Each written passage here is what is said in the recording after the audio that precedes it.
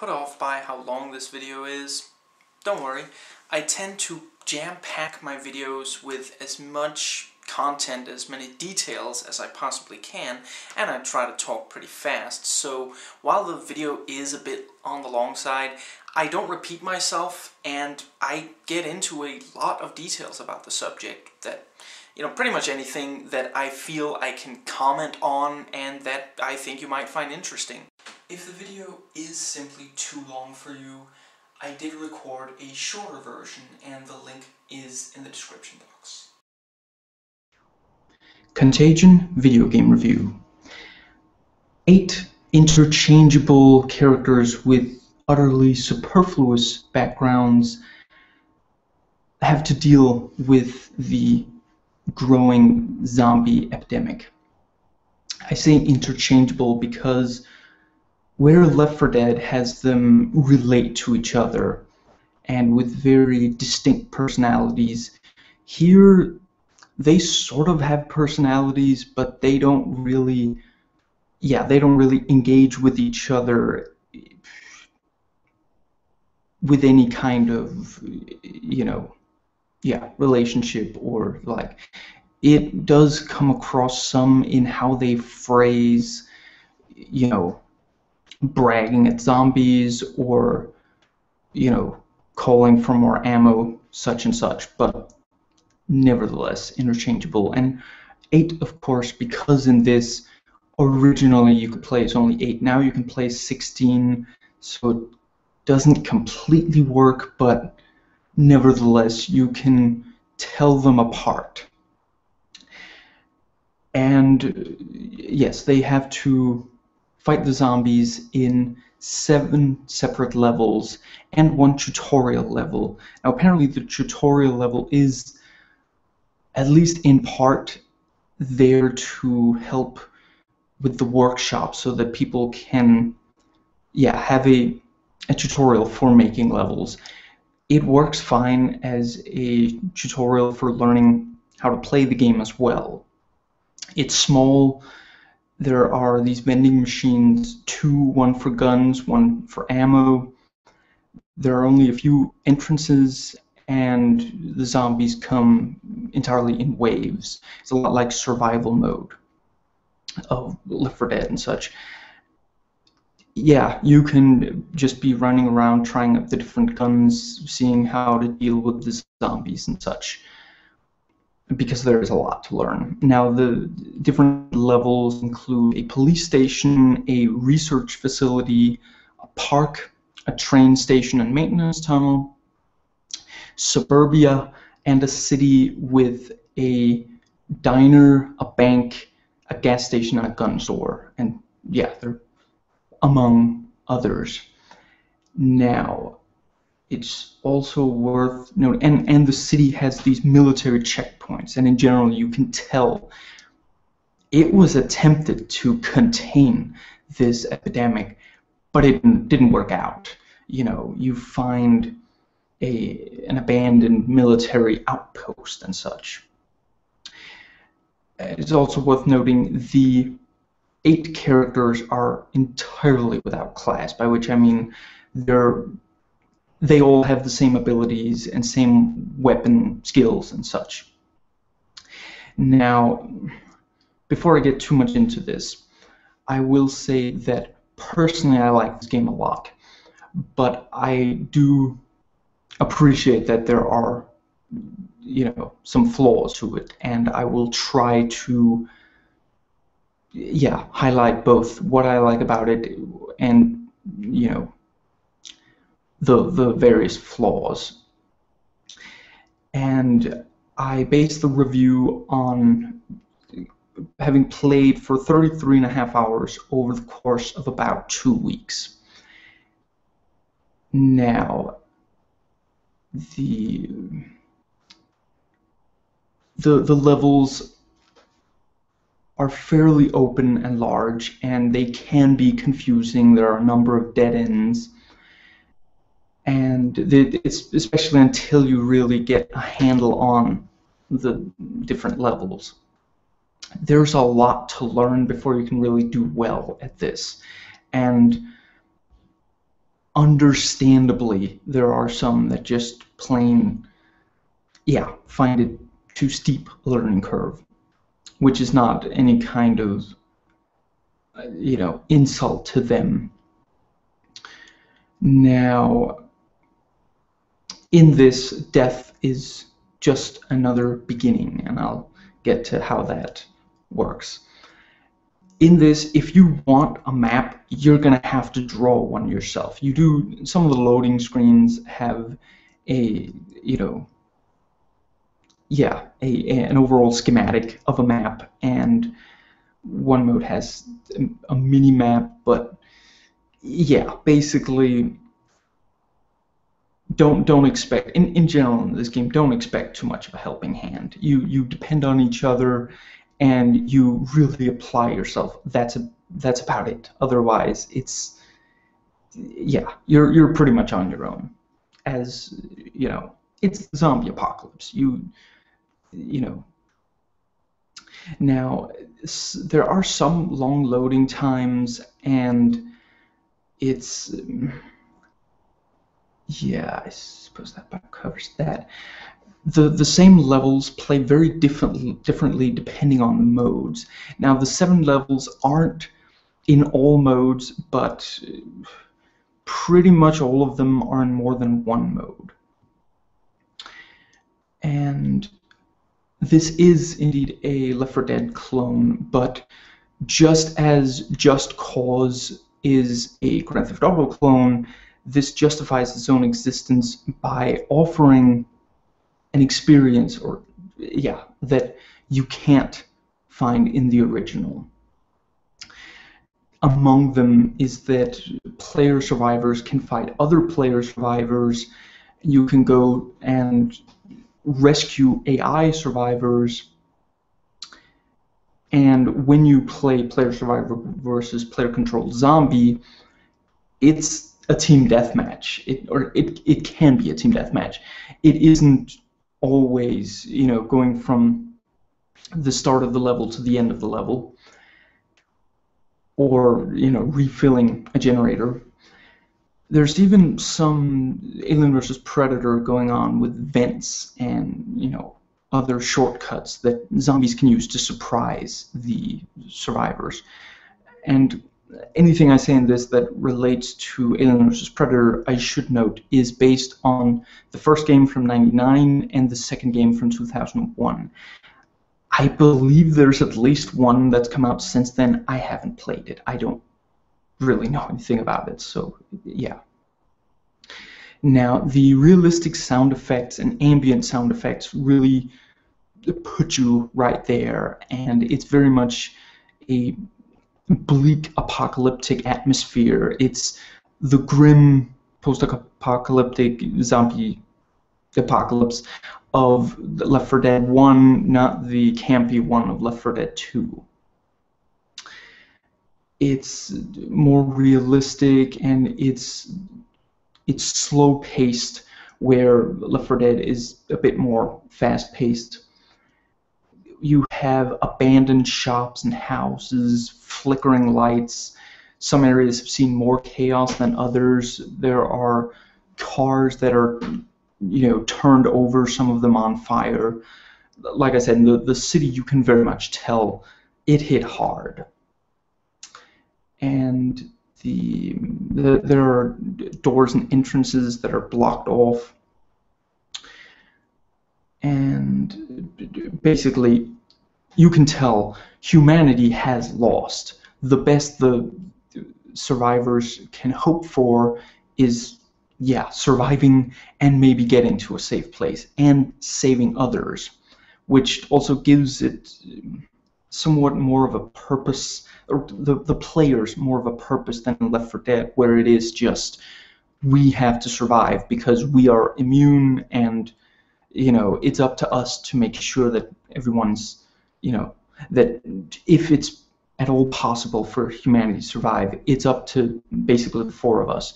Here, it's also, there are others that you can save, and they definitely need your help to save them. Now, regardless of the mode you play, this is very much human beings versus zombies.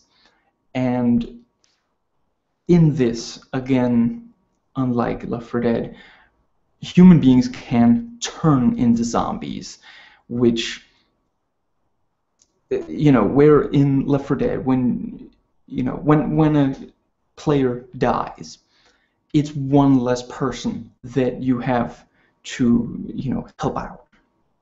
In this, not only is it one person less, it's also a great boon to the other side. The zombies just got a very powerful ally, because the player-controlled zombies can do a number of things that the regular zombies can't, in addition to, when you're playing against an AI, you can maybe kind of learn how, what they do, how they act in certain situations. With a player, it's gonna be more difficult.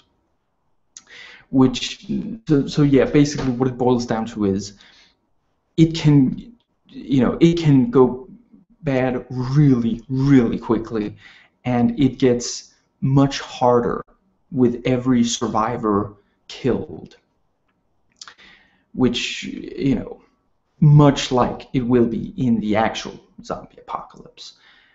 And it's a very tense game, and at times very claustrophobic. Now, I already mentioned the workshop allows for level design. You can also make new backgrounds for the cell phone and such. It's a survival horror game and an independent game. It's highly immersive. It's not as good as Left 4 Dead, but it's a pretty good alternative with a different feel and some features that Left 4 Dead doesn't offer. Yeah. It comes with a server list, including server filters, and that's not in opposition to Left 4 Dead, but I do feel it is very worth noting whenever a game offers that, because far too many new multiplayer games don't. And the filters are, filtering out empty games, full games, and the password protected ones. It would be nice if it maybe also had like difficulty settings the way Left 4 Dead does, but yeah. And it's also worth noting there is some lag and some unstable servers. You can't really set the rules in this other than turning on or off player-controlled zombies and infection, which I believe is separate, which I'm not entirely sure. It seems like one goes with the other, but I suppose infection could be turned off and player-controlled zombies still on, so that when you die, you come back. Yeah, but infection on and no player-controlled zombies. I don't know, I guess you just die then. But yeah, I didn't set up any servers of my own.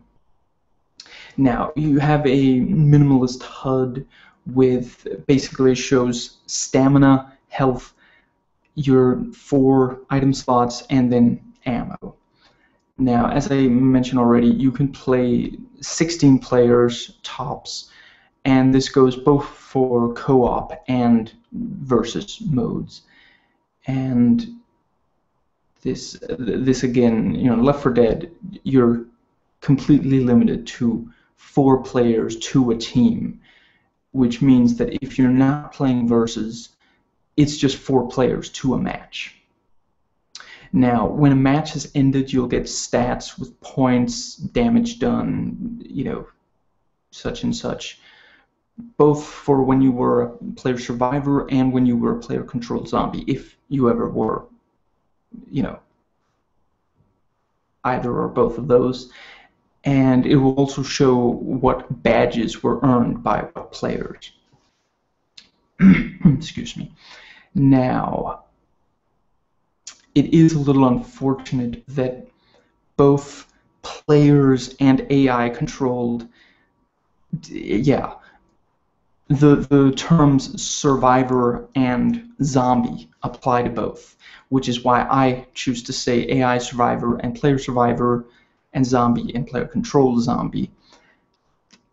Yeah, it's a little unfortunate. I saw several people just straight up confused about the AI survivors, you know, because they're referred to as survivors. So yeah. Now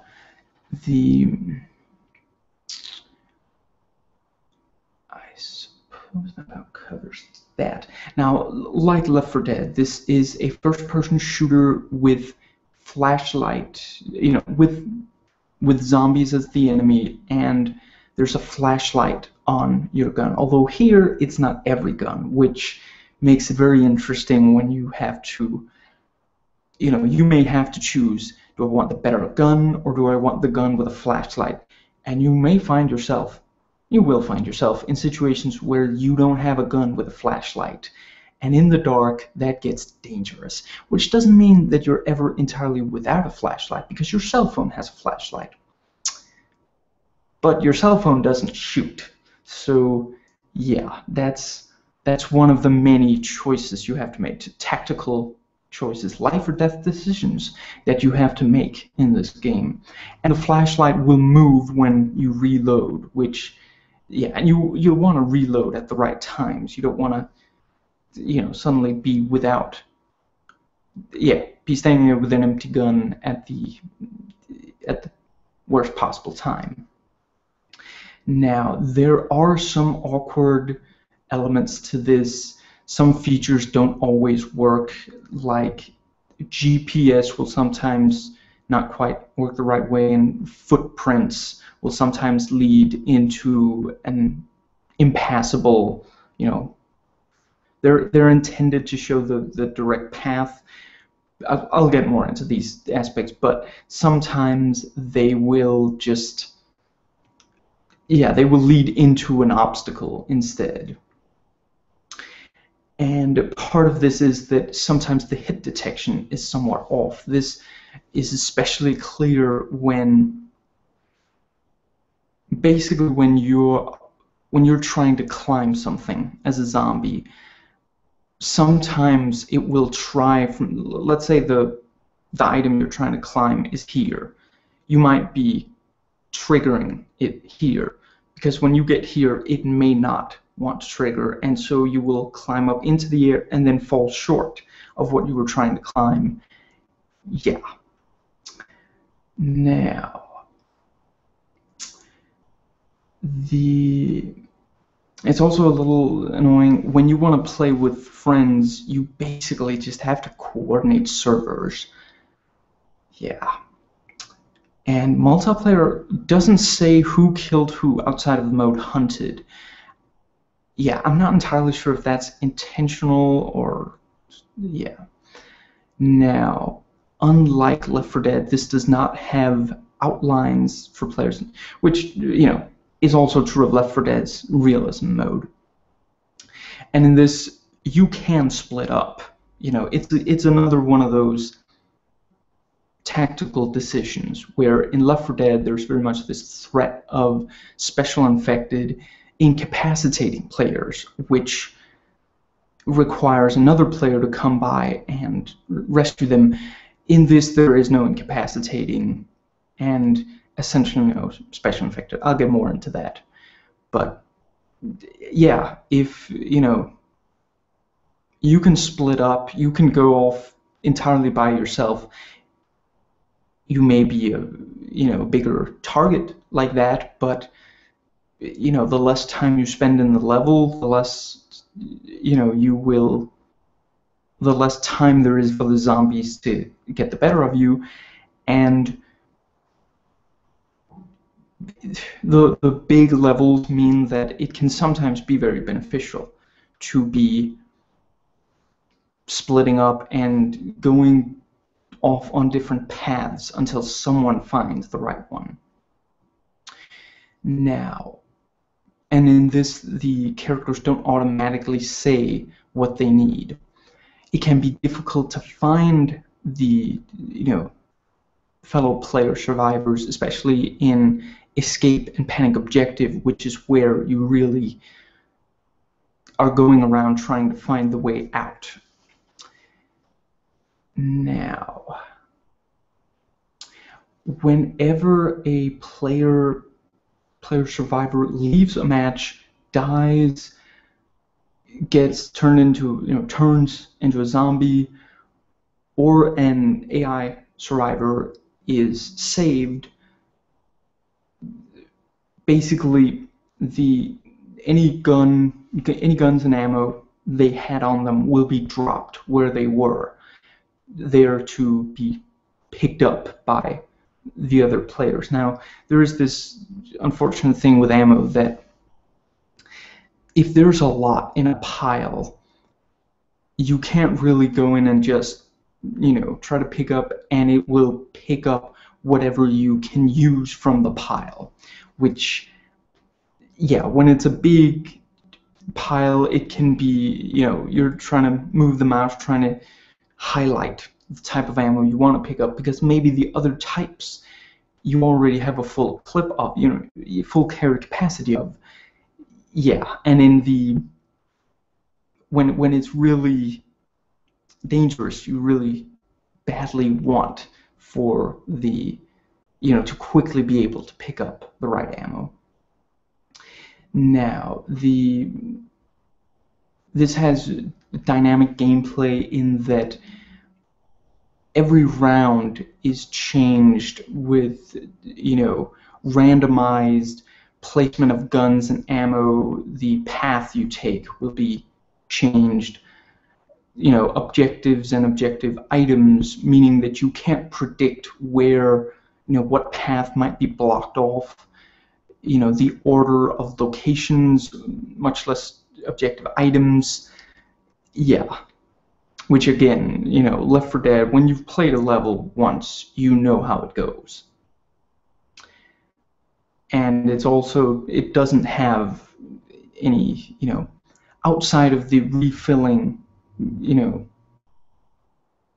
refilling gas canisters and such, there isn't really any item finding. This one plays a lot like a regular single-player survival horror game, but with fellow players, with objectives, with items, adventure genre elements like that.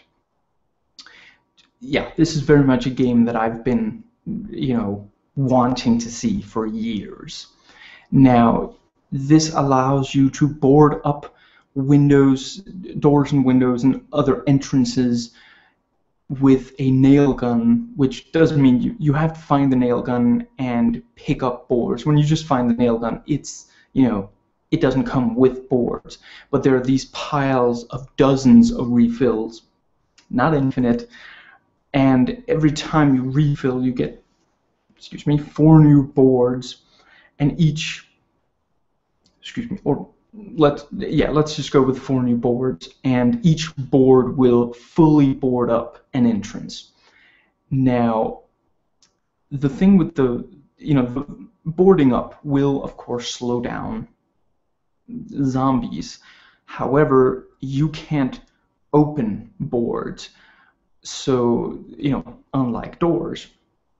So you'll have to really think about when and where to board up and such. And you may also be left with, a nail gun and a couple of boards, but no refill pile in sight, or maybe the refill pile is in an area that's already been overrun by the zombies, and you may not be able to deal with them and get to the. So yeah, you may be, counting the boards the way you count the bullets. Very careful to not spend them all. Don't spend them all in one place, because you might be stuck with, badly wanting, you had just one more board, and yeah. Basically, throughout the game, you're constantly making life or death decisions, tactical decisions. Now, you can shoot between and some through the board. You can shoot through various thin materials. It goes for doors and things like that as well. But yeah, you can shoot between them and some through them without, without the boards taking too much damage. However, if you fire a shotgun or you try to melee, that might break the boards, which can also come in handy for if you find that you have to get through a door that has been boarded up. Now, you have to stand still to board up, and it has this. Basically, you have to be standing in a very specific position, not too close, not too far away, and at the right angle. It's, I appreciate that they wanted to make it difficult, and that's good.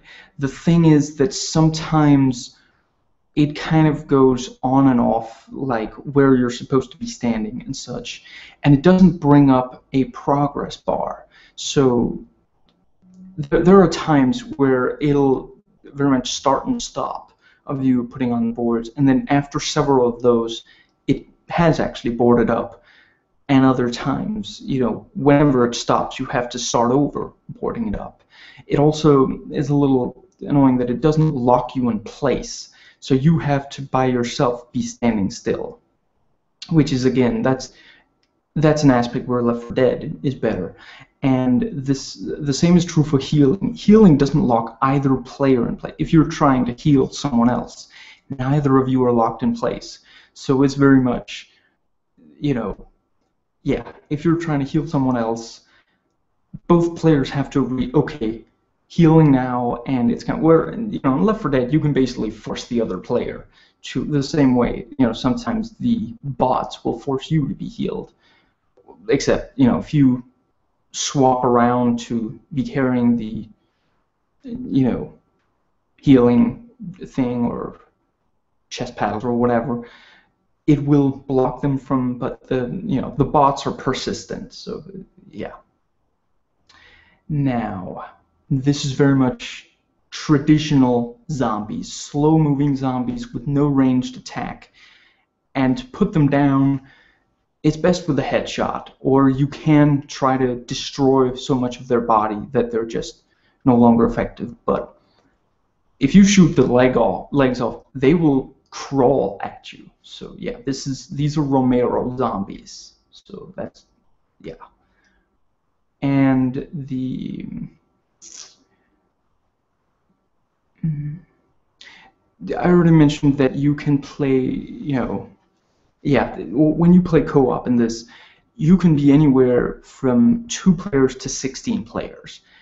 Where, again, in Left 4 Dead, it has to be 4. If there aren't 4, then some of them will be bots. And the bots can be really frustrating in that game.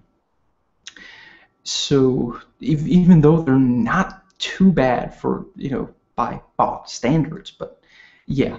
And in this, it's again because there's no threat of incapacitation. And in this, it does adapt to the amount of player survivors.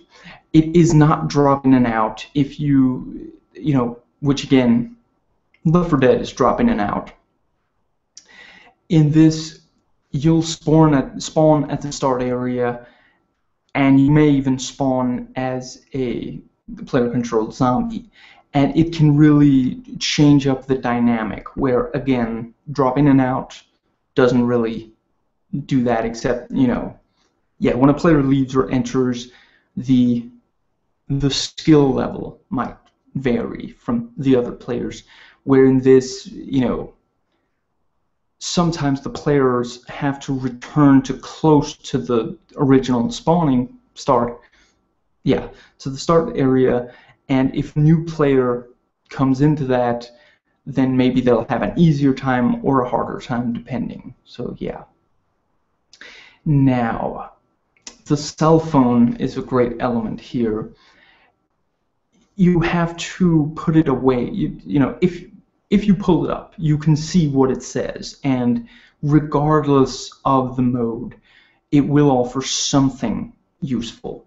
Although, in Panic Classic, it's not super useful.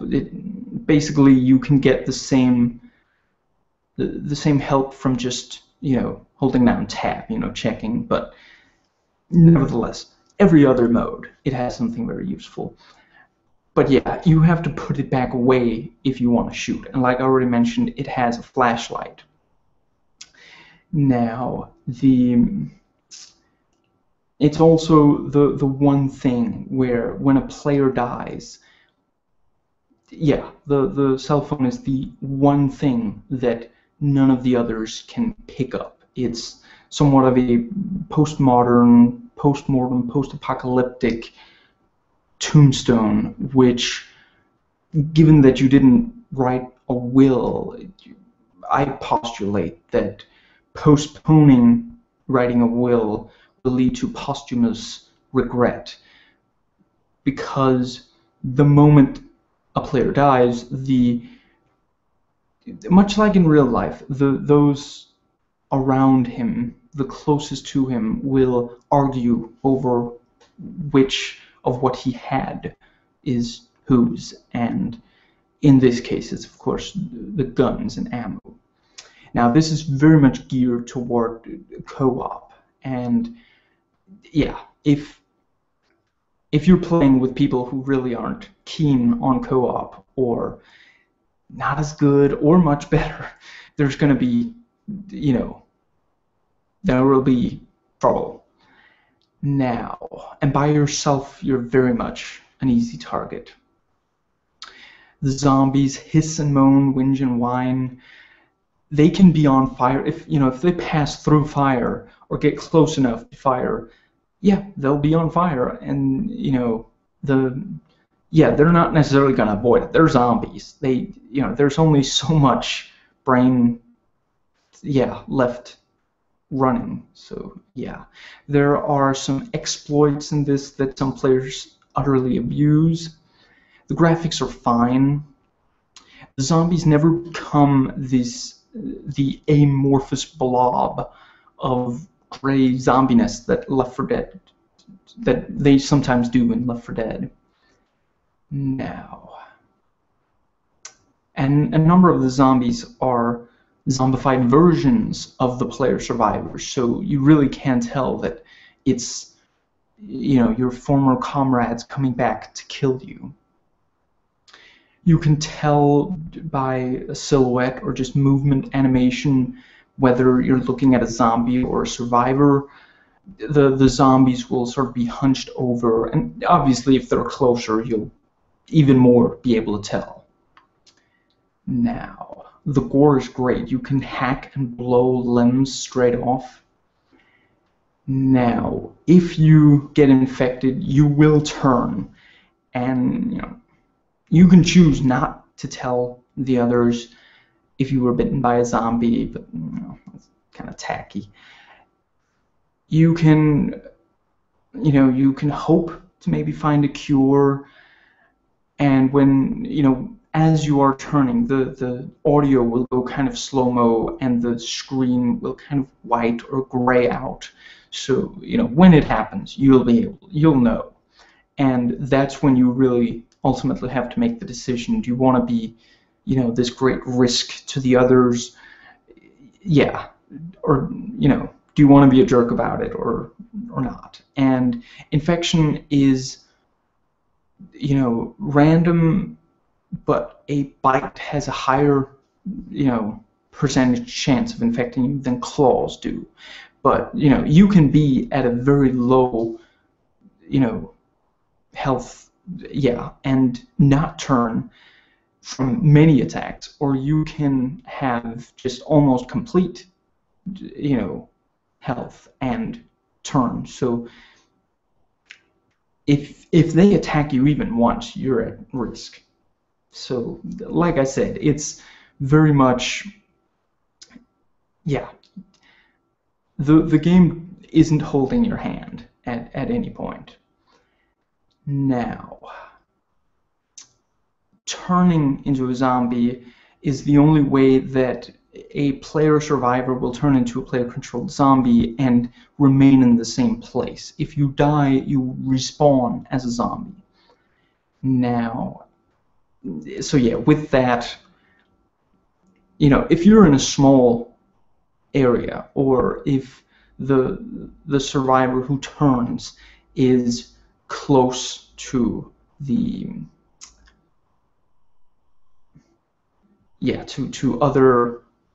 to a few other survivors, maybe ones who don't have a lot of health, or maybe in a small tight area, yeah, huge risk. Now, you can sneak past zombies. Basically, you have to be a bit far away, flashlight turned off, of course, and you have to be moving slowly. You can also outrun them, and they may lose interest or just, forget about you if, far enough away. Now, like the trailer shows, you can find a coin. It's fairly rare, and it's, but yeah, like the trailer shows, you can throw it to distract by the sound, but you only have the one. So if you want it back, you're gonna have to go pick it back up. So yeah, making that decision that, Now, like Left 4 Dead, this doesn't have any upgrading. It's very much, pick up and play. Except this has a very steep learning curve, but yeah, you can take a long break from it, and if when you come back, if you still remember, you don't have to worry about, I have to start over with weaker guns or anything like that. And it's also, there isn't really a story, there's kind of a premise, although Left 4 Dead has more of a, especially the second one, more of an overarching story. And the characters are a lot less chatty, which basically here it's all order related, and there's a really useful menu for it, where Left 4 Dead, it gets really annoying when they're saying, it's nice and all that they're engaging with, it helps the atmosphere, but you can't really turn it off. And then it's, they say a bunch of things that really the players should notice by themselves. Oh, there's a special infected. We haven't, they give off a noise, and they're fairly distinct looking also. And, when someone needs to be healed, it's right there on the HUD.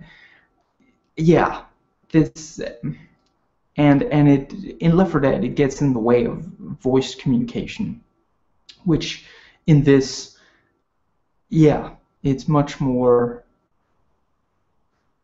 and in fact in this, you can even turn off the things that they do say. So if you don't want any of that to be, if you want to go pure voice or none at all, the game completely allows it. This technically doesn't have bots, by which I mean you can't go in and play a match where there are player survivors,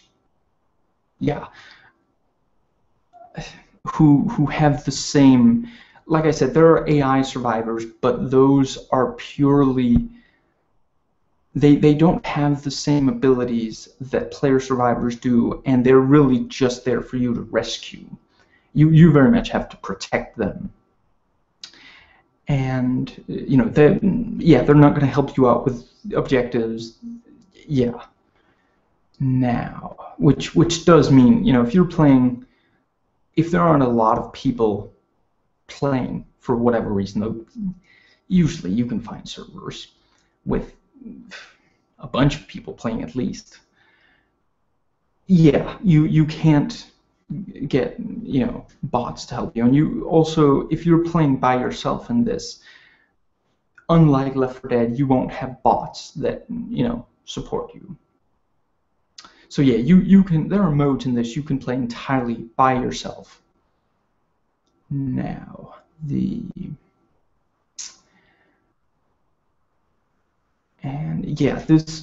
does not have enough content, and it's less refined than Left 4 Dead, and they're the same price. So yeah, if you're deciding a first-person shooter with zombies to get, you don't have either of these. Yeah, Left 4 Dead, Left 4 Dead 2. If you do have Left 4 Dead 2, or just if you're looking at both of them and you're really like, you know, I want a game that's really difficult and one that really gives the full zombie experience, this is your game. And I said in the Left 4 Dead, my reviews of both games, that they represent the ultimate, zombie experience, that this is really where because it's so open, the zombies are everywhere, and there are so many of them, and you can't actually kill all of them. They're gonna keep coming, one way or the other. And it's survival horror.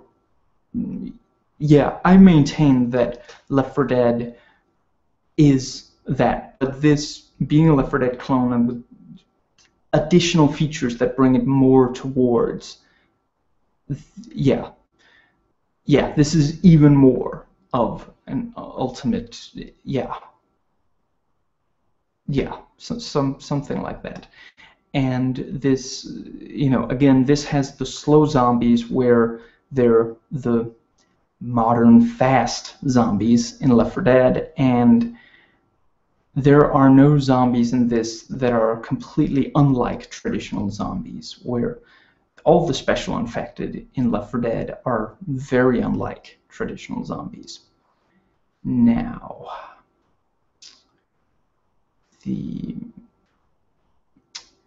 I suppose that covers that aspect. There is no rescuing the dead player survivors in this. There are times when you'll be moving between rooms and sealing the doors behind you to keep out the zombies. This is especially true of extraction mode and escape mode, with the aforementioned boarding up. Now, this is addictive, exciting, intense. Once I started playing this, I stopped playing Left 4 Dead 2, and I don't miss it. And in the menu, you can choose or set to random between 3, music tracks. You can play, I already mentioned you can play by yourself. If you choose solo mode, it's purely over LAN, and if no one joins over LAN, you can play it by yourself in escape and extraction mode, not the, Now, this has no infinite ammo pistols. There are no, bottomless piles of ammo, frequent piles. In this, you're counting every bullet, and you may be forced to use a gun that really isn't good for the situation, and you're sharing guns and ammo with the other players. And it's a game that allows you to lose, which is far too rare these days. It's not the over-the-top action of recent survival horror. It takes the subgenre back to its roots with a disempowered player who, the odds are against you. Now, you can always melee, even with the cell phone out, you can melee. And when you have the cell phone up, you can, hold it straight up to your eyes and really focus on it, which you will need at times, or you can just have it out. And you can scroll through, text messages and such. Now, there are times where the horde will come at you from all angles. This is especially true of extraction and escape. You really don't want to stay still in any, stay in any one area for too long. The pacing as far as horde attacks and general zombie presence is quite good. Now, obviously, the danger of the zombies is that There are too many of them, Sid. Two people in the audience just chuckled and then felt really bad about that. Yeah, if, basically the threat of the zombies is being overrun by them. Now, there's a Riot Cop Zombie who has, a lot of armor. He's wearing Kevlar, and the player-controlled zombies may spawn as him. It is the only special zombie. There are no faster zombies, which, the player-controlled zombies can move fairly fast, and regular zombies as well. Not quite, just endless running the way you see in, Left 4 Dead and such, but yeah. But it's, there isn't a special zombie that's faster. There's one that's especially stronger and such, and that is, the zombies, the special infected in Left 4 Dead, are very much, I wish they were closer to traditional zombies, but they do change things up. From a tactical standpoint, they're quite well done. Now, if you're on a ladder or boarding up or healing, either yourself or someone else, you can't shoot. There are 4 difficulty settings, and even on the easiest one, it's very challenging. And the higher the difficulty setting, the more friendly fire, the more zombies, the more co-op is required, and the less ammo you have. Now, you can sprint away from zombies and in general sprint around. This, of course, obviously keeping in mind this varies based on how many zombies there are where you are. If they're blocking your path, you can't necessarily run. But yeah, in general, you can sprint, and this makes it very useful for backtracking, which again can be very useful. Now, if the zombies get your scent, then they will pursue you, but otherwise they'll more or less leave you alone, or at least they'll only attack when you get really close. It can be somewhat counterintuitive that you swap teams when you die, and there are players who quit when they get killed in turn. There are those that help the player survivors by luring the horde away from them. It does also allow avenging. If a fellow player really didn't cover your back or really didn't share his ammo, there you go. You can get back at him now. You can go all bitter and well, if I can't win as a survivor, neither will they. But yeah, there isn't really an incentive to be a zombie, which if in for example, Kane and Lynch, mainly Dog Days, I think in Dead Men too, but I never got around to playing a match in Dead Men. Nobody's really playing it. Nobody's playing Dog Days either. But anyway, in Fragile Alliance, there is, sooner or later, one of the players will probably backstab the others. It just, in that it's very much, the money will be split between the players who get out. And thus, if only one player gets out, he gets to keep the money. So, yeah.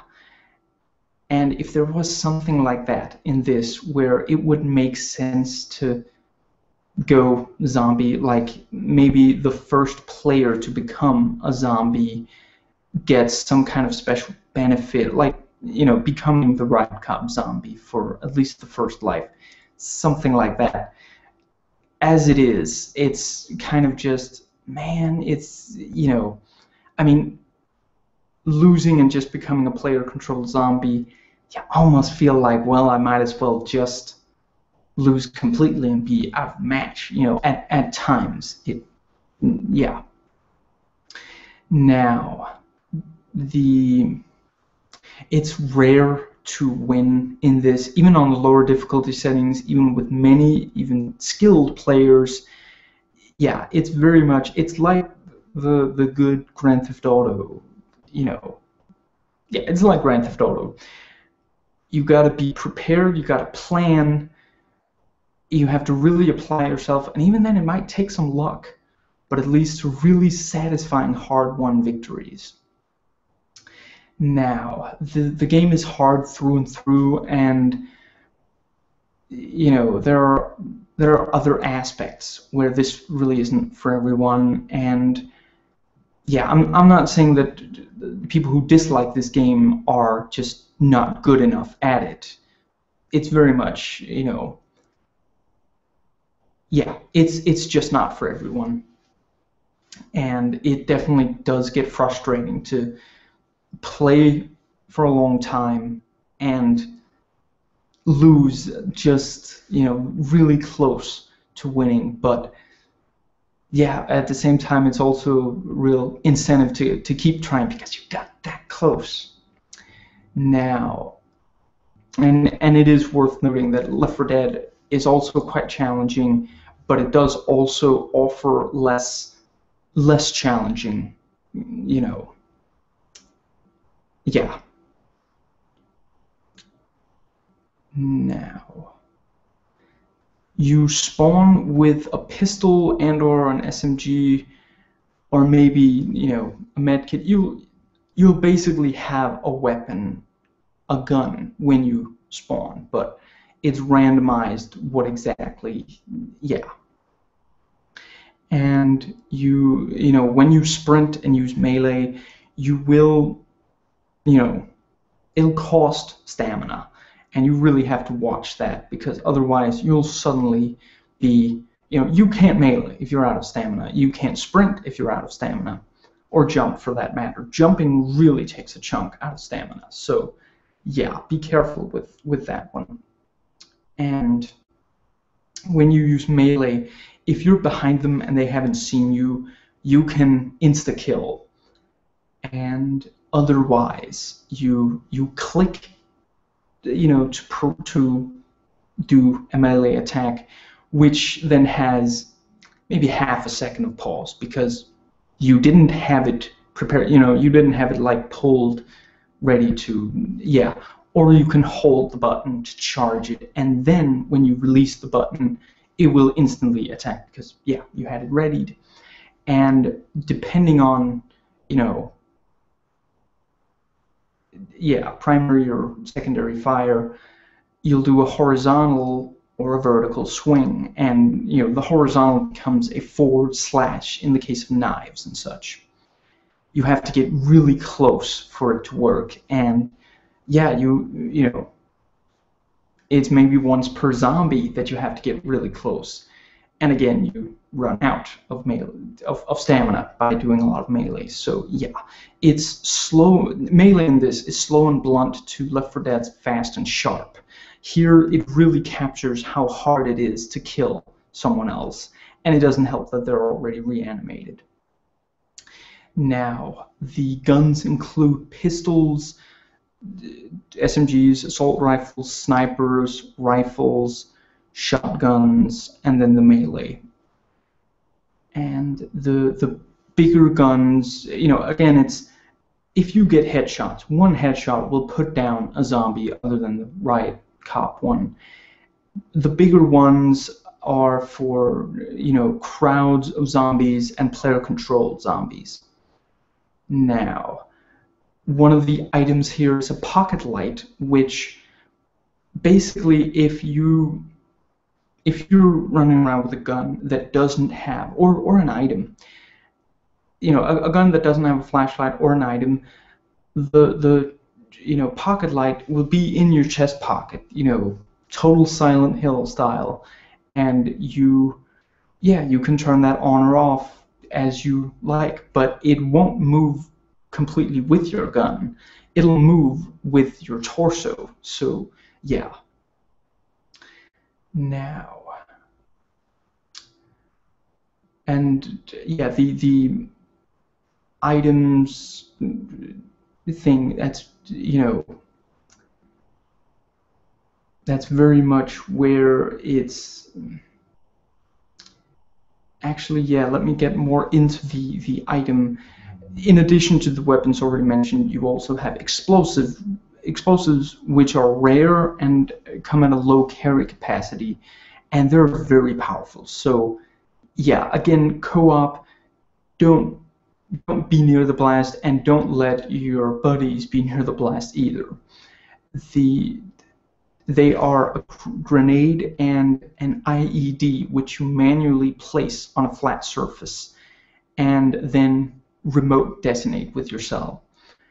And the secondary fire for basically any gun is bringing up the iron sights, which again is something you really miss in Left 4 Dead. And yeah, it works the way iron sights work in these games. You know, it zooms slightly, it gives you more accuracy, and it also means you move a little slower and such. Yeah. You have 4 item slots, and you can't carry the same exact gun twice, but you can carry more than one of the same type. Like, you can carry 3 different pistols at the same time, no problem, but you can't carry 2 SIGs, for example. Now, the melee weapons include a knife and fire axe and a baseball bat. And the 4 slots, it's both weapons and items. So yeah, if you're running around, if there are objective items, you may have to throw away a weapon in order to, yeah. And a melee weapon also, you know, requires one of those. So sure, you can melee without a melee weapon, but not that well. And yeah, it's very much, you know, how many guns and which ones, you know, might you run out of ammo, and yeah, how much room for objective items, and how long are you going to carry the objective items? You know, are you going to, maybe it'll come in useful later, or maybe you're risking not carrying something more useful. So yeah, life or death decisions all the time. Now, but yeah, the item carrying is an area where this is a lot less streamlined than Left 4 Dead, where it's literally just, you know, one heavy weapon, one less heavy weapon, healing item, and then pills. Yeah. Now, bullets pass through bodies, so when zombies line up, you can kill several with a single bullet. This happens every so often. Now, as a player-controlled zombie, you can blend with the other zombies, which makes you less likely to, you know, the player survivors are not gonna notice you as a player-controlled zombie. You know, it's not apparent from just your, you know, the skin of the player-controlled zombie. It's only when you're running around doing player-controlled zombie stuff. And you can roar, attracting nearby zombies, and it has a very distinct animation. You know, basically they'll, you know, do both the player-controlled zombie roaring and the zombies, you know, nearby will do that animation, and the noise will also. So yeah, player survivors will be able to tell that just happened. You know, yeah, attracting nearby zombies, maximum of 15, and yeah, you have your own little squad there, and you can't steal them from other player-controlled zombies. Now, they'll concentrate on you, making it very useful to, you know, you can thus attack with a horde like that. And yeah, if you're part of a horde that's attacking and you're blending, the player survivors aren't going to target you especially. You know, you might get unlucky and still be shot, but yeah. Now, you can also command them, which is basically go there. So yeah, it's totally real-time strategy kind of thing. And then you have vision, which basically shows, you know, it highlights who are in your squad, where you've sent them to go, and you have footprints that lead, you know, a direct path to player survivors.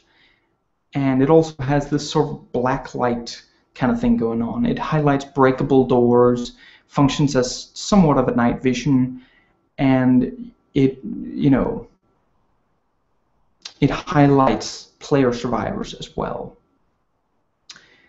Now, and then you can grapple, allowing you to bite. This is a lot like insta-killing as player survivor with melee. Basically, you have to be behind them, and actually, it doesn't even matter if they've seen you, but you have to be behind them. And yeah, basically it allows you to bite them, and yeah, there's a pretty good risk you just infected them, but it also stops you dead, and it stops both you and the player dead in your tracks. It takes time and costs stamina. You might be shot while you're doing it. So, but yeah, that covers everything about that. If you die too much as a player-controlled zombie, you will be a cockroach, which the cockroach is the the one life form that is sure to survive even the zombie apocalypse. And the cockroach can be killed, and basically no matter how many times you die as the cockroach, you'll keep coming back as the cockroach, and it essentially works as a spectator. Now, if sometimes when you join a match, you will be either player-controlled zombie or even the cockroach for the entire round, which can be kind of annoying.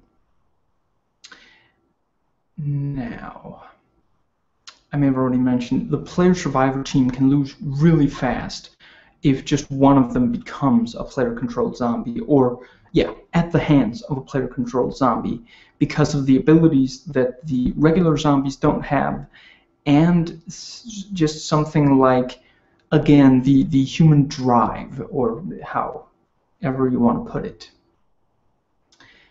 You can also climb fences, vault. It functions as the vault of other recent games, and I've already mentioned the limitation to that, but it gives you paths that the player survivors don't have. Other zombies have it as well, but again, if a regular zombie doesn't have your scent, it's not going to climb over a fence to get at you. If they'll leave you alone if they don't if you don't get very close. So yeah. Now, you can sprint a lot like a player-controlled zombie, much more than the player survivors. So I guess in that one case, death is an energy drink.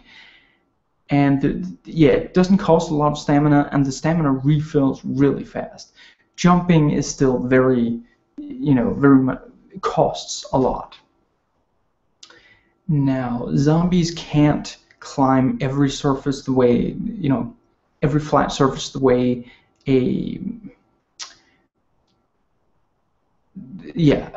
infected in Left 4 Dead can. But there are a number. Basically, anything the player survivors can climb, the zombies can also climb. And there are a few. And if you can climb over like a fence or a small wall, basically if it's not very far above, not too tall over your own head, you can climb over it. And it's like Vault, the way that basically you go over to, you press use, and then it does, which again brings up, if it doesn't work properly, it's just not going to work. It's not like you are sticking to the surface. Now, I suppose that covers that.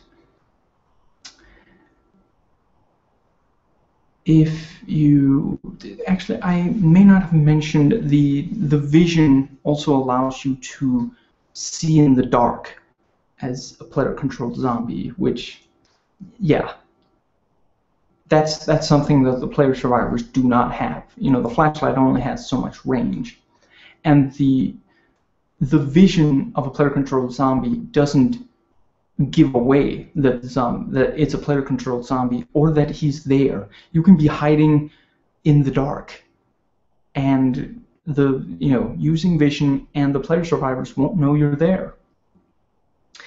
Now, once bitten, twice shy, and forever a zombie for the round. Anyway, I appreciate the commitment, but it is frustrating to, and some players suicide to join the zombie cause, which is also annoying to the other players. You can't go in and choose the team. The game chooses for you, and if it's not too late in the session or such, you will join as a player survivor. Now, the player survivors and the player controlled zombies aren't completely even. There are some levels and areas that very much favor one over the other, and again, Alien vs. Predator evens them out more. The theory is that the zombies can overrun the player survivors, but in both panic modes, it's only player-controlled zombies, and it starts with only the one. And in that case, it's also of the four mentioned abilities. Command, roar, and command, roar, and blend are useless. You only have vision, and you can of course still grapple and climb, but so can regular zombies. So and those modes start with only the one player-controlled zombie, and it's very much that can really favor the player survivors sometimes. I'll get more into that. And in Alien vs. Predator, the xenomorph is the one that only has melee attack, but it's also very fast and very maneuverable, climbing on walls and ceilings, and and it can jump out at, I'm not saying that those abilities would work for traditional zombies in this. I'm just saying it does need work. Now, the modes themselves.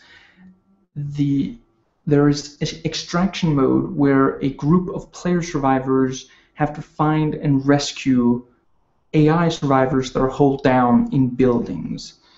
And they get GPS coordinates to the AI survivors, who are also marked, and separately from the, both AI survivors and player survivors are marked on the, the minimap GPS, which you can also zoom on, and it's, and the GPS leads you to the building, and you then have to defend against waves of zombies, which is referred to as holdout, and when holdout is done, you escort them to extraction point. And the AI survivors, it's, the classic thing of when you press use at an AI survivor in this case, you toggle between follow and stop, and they literally do follow you or stand still in that area. And only one player at a time can,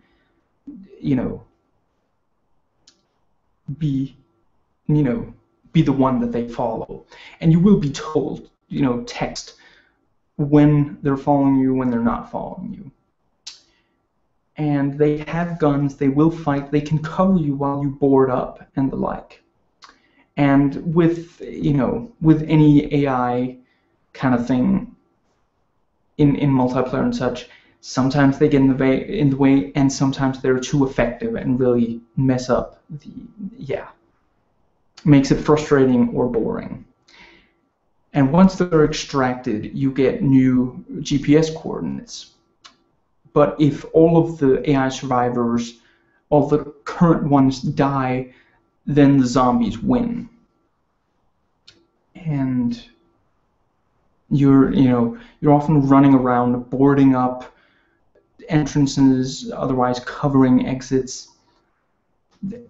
This doesn't completely explain why we're holding out, or why at this point, where Left 4 Dead, it's always, well, we just turned something on that's very loud, or or very bright, or the like. And yeah, the horde attacks. Here, yeah, it's not clear. It makes sense from from the standpoint of making the game challenging and giving some, making, if the zombies weren't going to attack in a horde, then why couldn't the AI survivors just come out on their own? Kind of, yeah.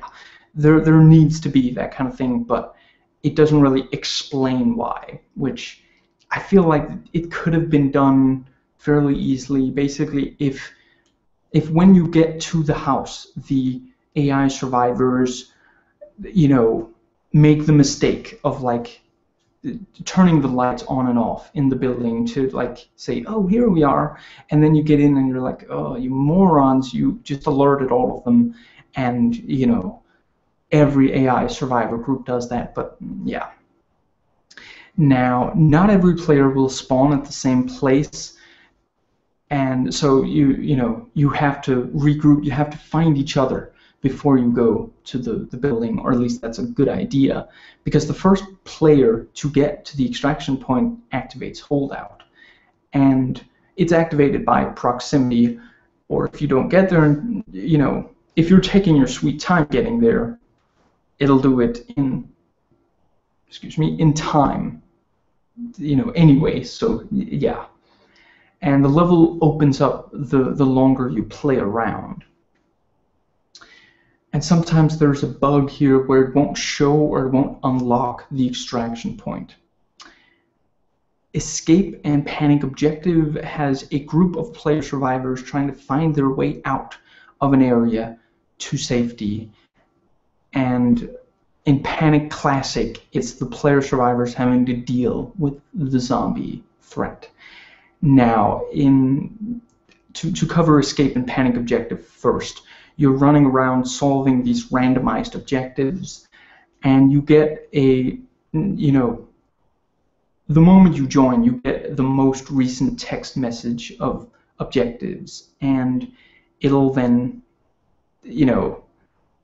tell you basically what you have to do, although some of them are very vague, like just, we should look around for a path, or, and some of them come with a proximity meter, counter. And you don't have a map, you don't have a compass, and every new objective you get a new text message. And the objective items include keys, a gas mask, a fire extinguisher, and again, each of these take up one item slot, so yeah. Now, and when you hold down tab, you will get an overview of all the different slots of the different players, but not the carry capacity. And there is some logic to where objective items will appear, like fire extinguisher, for example. Where basically to look in a building for a fire extinguisher, and yes, sometimes it will be there. And it culminates in getting to an escape vehicle, which won't wait around forever. And some of these levels are purely horde attack waves. And sometimes you can complete a level in like 15 minutes. Sometimes you can play for 50 minutes and not complete it. Now, in Panic Classic and Panic Objective, there are no AI zombies, but there are higher infection risks, and yeah, it starts with the one-player controlled zombie, and then, yeah, the zombie virus spreads, and it's very tense. And in Panic Objective, it's essentially the same as Escape. Panic Classic is essentially team deathmatch, with player-controlled zombies versus player survivors, and players spawn randomly all over the map, which, yeah, again, it'll be a good idea to get to the same place, to fight together, yeah. And there's a 20-minute time limit in Panic Classic, where if the time is up, then the player survivors win, forcing the zombies to hunt, and the zombies have 20 lives. Now, this mode can sometimes be slow if the player-controlled zombie can't find the player survivors, and some choose to camp and or board up a small area, and yeah, that can really, pretty much prevent the player-controlled zombie from doing anything. You can sometimes catch up to objectives, but only once you know the level. And finding other, again, if you're joining a match in progress. And, flashlights, gunfire, and such will tell you where, the other players, the ones who've been in the match for a while, where they are, and shortcuts will open up as you get further in the game. Now these things are also how you find each other in the final mode, Hunted, where basically the limited resources have forced humans to turn on each other. Basically, it's player survivor versus player survivor, and zombies and player-controlled zombies in there as well. And you can forge alliances, but it is last man standing. And the moment you die, you become a player-controlled zombie, which, that's true of every mode. But here it really makes sense, because basically it was always everyone versus each other. So now that you're dead, you're still playing everyone versus each other. It's just that you aren't going to be the one to win, and you can now help decide who might be the one to win. You can take revenge on the guy who killed you. Now, and this is also where the big open levels, they're very good for getting away from the zombies, which, again, there are AI zombies in this mode, but the player survivors may be able to see you if you're running around in the open. And the cell phone here has the ability to scan for other cell phones, and you can ping them, and the noise, will give them away. And yeah.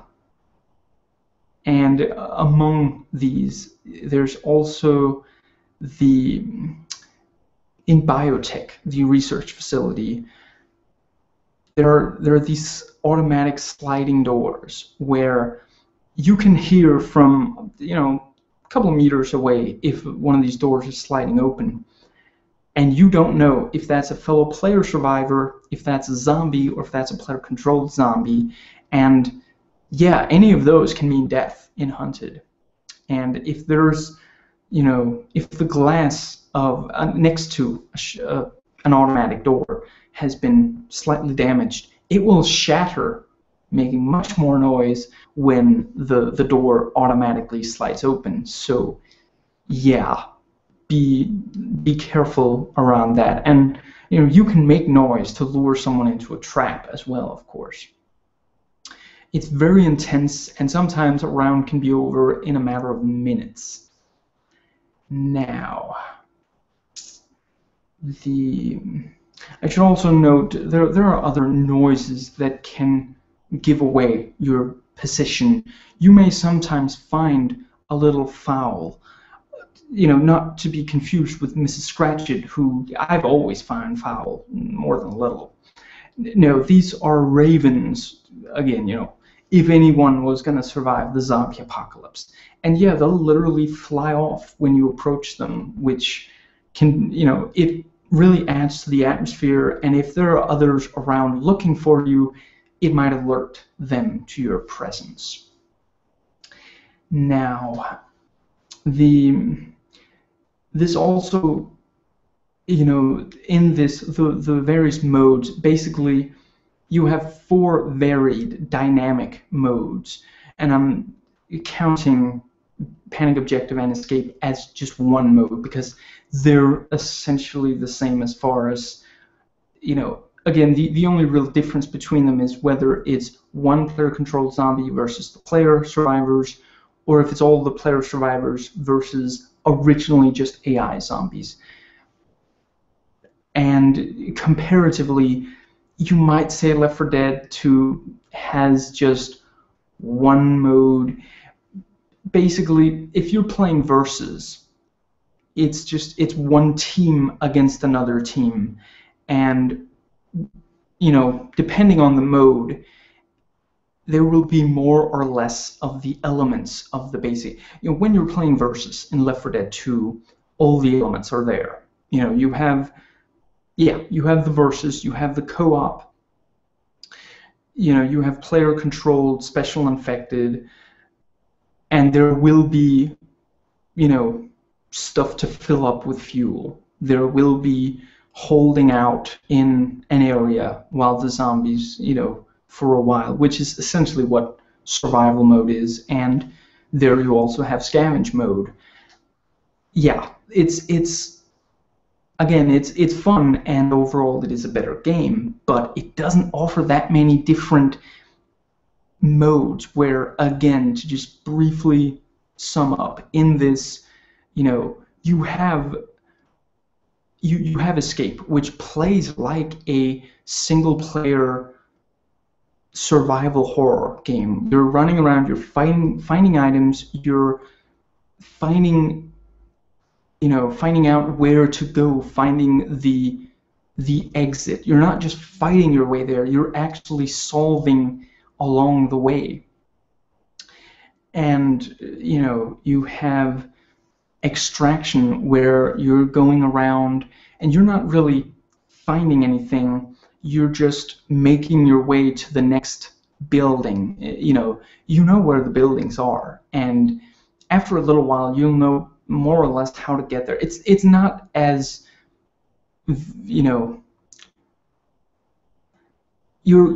once you've played for a little while in the same round, you know where to go, where in Escape you're constantly looking for the way to go. And Extract is more based on defending these AI survivors and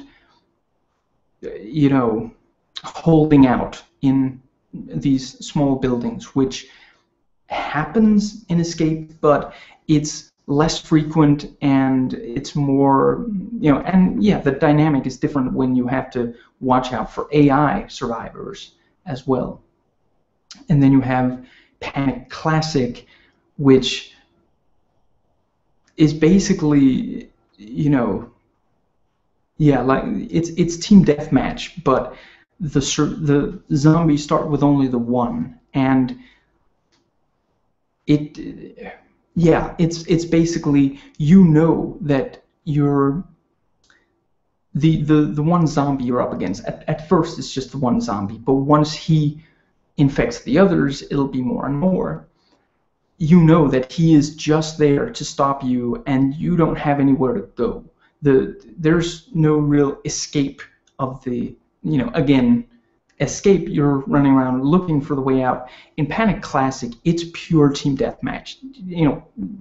Typical team deathmatch, which, again, Left 4 Dead doesn't really have. And then you have Hunted, which is straight up everyone, last man standing, free for all, which, survivors fighting other survivors, nothing like that in Left 4 Dead. So, I believe that covers everything. So, it's very challenging. There are a lot of skills you have to master, a lot of little decisions that you have to make. And it really plays like a more open kind of I don't know if Resident Evil. I haven't played a lot of Resident Evil, but yeah, it plays like a single-player survival horror with zombies, where you're fighting with your buddies, and you know that if even a single of the players is infected or dies, you know your odds just dramatically change for the worse. Please rate and comment, and hey, if you like this video, that subscribe button's just waiting for you to click it.